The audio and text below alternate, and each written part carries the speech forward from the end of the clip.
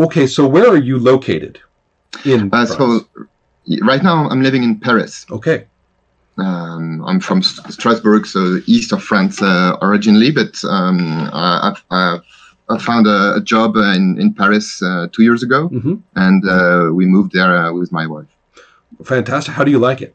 So I must say there is a great indie RPG community there. So it's very nice to be able to play games as much as you like. There is really no limit. Some great associations too. So some great places to play. So you're never stuck with, hey guys, I've got this experimental weird thing and no one wants to play right, it. and they say, wait, what? Right, no, I know what you mean. I have just discovered the role-playing group in my local area, and in fact we're all sort of discovering each other, because only in the last year has this central location been established. And it's really also, I mean, one thing I've found about the Swedish role-playing scene is that although everybody is coming from a very straightforward background, they've only played with one group, or if they go to the conventions, they gravitate toward that particular, mode of play or that particular game. But they're up for anything. They'll try anything. I mean, young, old, whoever, they'll try anything, and there's no real resistance against some strange way to play. They'll say, well, I guess that's how we do it this time. And it's really kind of a nice atmosphere. And a lot of new people. This seems to be a moment when younger and older people are saying, I'll try this. Sure. And it's kind of a nice, some very interesting things. There's one fellow his first game role-playing was Troll Babe. Oh, and nice. Another, just the other week, was actually the game by Jared Sorensen and Luke Crane called Free Market. Okay. Which they had generated it. There's a story that's, I don't even know all the details, but it was very well funded. Oh, nice. And they went for a really high production and put a lot of effort into, what if a non-role player picks up this box and has no idea what they're looking at? What are we going to do? Especially since we're not trying to bring them into the hobby. So we don't have to teach them about D&D standards and hobby identification or anything like that. They're not going to have a war game, and they're not going to have miniatures. What do they need to see? And so, and they got the funding. Well, for reasons that I don't know and are probably complicated and emotional, the project ended. Oh, so. And again, I don't know the thought of even trying to find out a story of woe. Sure. It's like, no, I have my own woe. But they printed 1,000 copies, and I thought there was more. I thought there was a lot of free market around. Apparently, only 1,000 copies, and in a really, really nice box with really nice production and pieces. And I have one. Because I got one. I got one when, it came out, and I didn't think twice about it. I figured, but no, apparently I have this precious thing. So, anyway, it's a very strange game, and has an unusual card mechanic. It's built so you can play it with ordinary playing cards, but of course it came with its own special cards. And it's all the characters, have their short-term and long-term memories, and they lose their memories. That's why I'm bringing it up, because memory is one of our themes for today. And it's done so it's a transhuman post-scarcity situation. One of those. There's lots. It's one of them, and it kind of takes a very friendly approach. Now I find it weird because the friendliness is based on Facebook. So everybody's connected, and you can give likes and give gifts. And there's this stuff called flow, which is pretty bluntly status.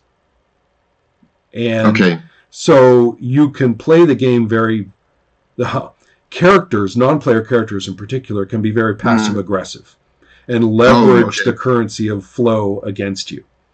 Like in any social network. Exactly. But everybody has like a happy face about it because it's all nice. We're all friends. And so on the one hand, you could be playing the game extremely friendly and everybody's friendly and the setting is friendly and it is a post-scarcity and it is abundant and we can be whoever we want by reprogramming our bodies and our memories. And it's great. But it's very easy to see, and apparently in play, people prefer if there are dystopic elements. Oh, okay. Not in the sense that there's some awful conspiracy, somewhere that nobody knows about, but just the nature of the happiness itself has its own dystopic qualities. And the game allows that.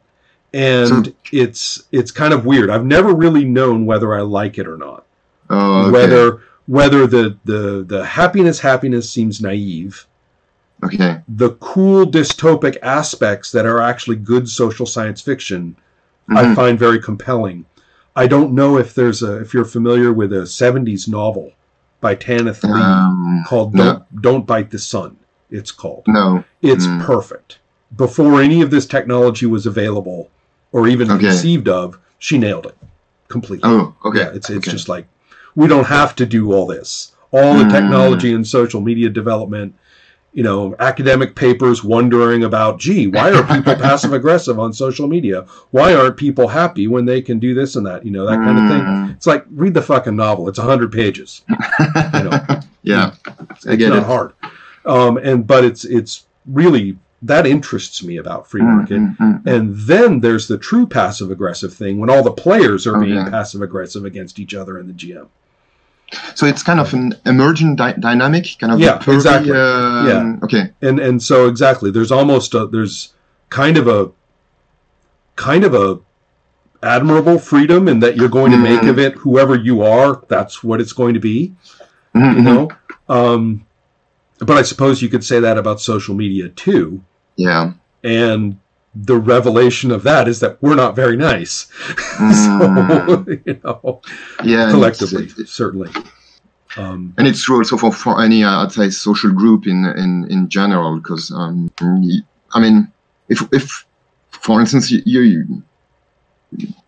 if we're discussing small social groups, when preparing for our chat, I was reflecting on what makes French community specific, and it's a very small group, so kind of like academic. I'm an academic too, so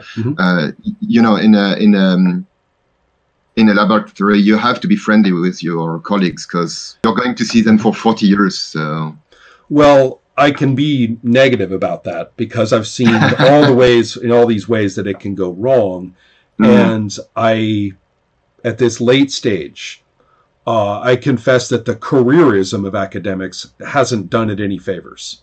Yeah, I can get that. And in fact, the word professionalism has become completely binary. Or bipolar, right? There's professionalism that I think of as a positive thing, and then everybody, the way the word is used professionally, is almost always in the negative sense. Yeah. Not derogatory, because they're saying, oh, but I'm professional. You're saying you're being anti-intellectual and an asshole. Yeah. So it's, so anyway, I appreciate this point. And I think it's important. It's exactly also what I wanted to talk to you about because of, obviously, the Forge. Okay. And so we had, it started as an extremely grassroots thing. It has its origins in a couple of places, one of which was actually a mailing list that was for Sorcerer. Yeah, your first version of Sorcerer. Right. Of so there's a very positive set of interactions among people whom we didn't know anybody knew. We didn't know each other. So that was exciting, right? It's 1996. Okay. This is exciting, right? Wow. I'm 11 at the time. Oh, right. So the, I was bootlegging, space on my graduate school, my graduate school internet for this. And then we had the several of these ancient style, not Usenet, but really just one graded step, like a web page, that of versions of online communities, no notifications. Okay. No, I mean, you subscribed, but you didn't get emails for anything, and that information went nowhere. There was no advertising. My joke is that when people talk about the dark web now, and then I ask what that is, and then they describe it, and I say, wait, that's the internet. Yeah, isn't that like what the internet is? And then I realized that they're completely socked into their platforms. They don't have any interaction with the internet except through the platforms and the interlinked notifications and stuff like that. And so they're not used to the idea that you are adrift. Yeah. Well, anyway, in that circumstance, there was no infrastructure that created community at all. Okay. So the only community you had was what people said to each other. Okay. I don't want to idealize it. Because the unconstructed aspect of it meant every negative behavior could have disproportionate power. Okay. So I ran the Forge with a very strict eye toward blowtorching everything I considered to be passive-aggressive behavior, standards of behavior that people had learned on Usenet and now considered normalized, and staying on topic. You weren't there to socialize. You weren't there to hang out. Right? A very, very vigilant moderation then. Oh, absolutely. In fact, it's notorious. People either loved it or they bounced off it and screamed and screamed and screamed. Yeah. I even did something that I in retrospect, I really am quite happy with. I made a special forum that that I don't know. I gave it a derogatory name, and so I said I never delete posts. Whatever you put in here, if I have had it with you, but whatever you put in there, I'll just put it in there. I'll just move the post over there. So if anybody wants to read your bullshit, they can go over and look at it there. So you can't complain that I've banned you. You can't complain that I've deleted you. I just don't think you belong in this discussion with that kind of nonsense. So anyway, the thing is that I want to get at, though, is that although this worked out very nicely, then there were other intrinsic factors. And I'm curious about, I dread seeing them occur elsewhere. I dread it. I don't want it to happen to other groups. And one of them was status games in the community itself, some of which I didn't know about because I'm kind of an idiot in some ways. And one of them was, for example, the number of posts that you had made, the number of comments and posts appears by your name. It was a number. You're not going to believe me, but I never even noticed that number. I didn't even know it was there. Okay. I mean, I never even, it's right there posted next to everybody's name, but I didn't know. It's because I'm an idiot. And so it was only years into it that I realized that people cared very greatly.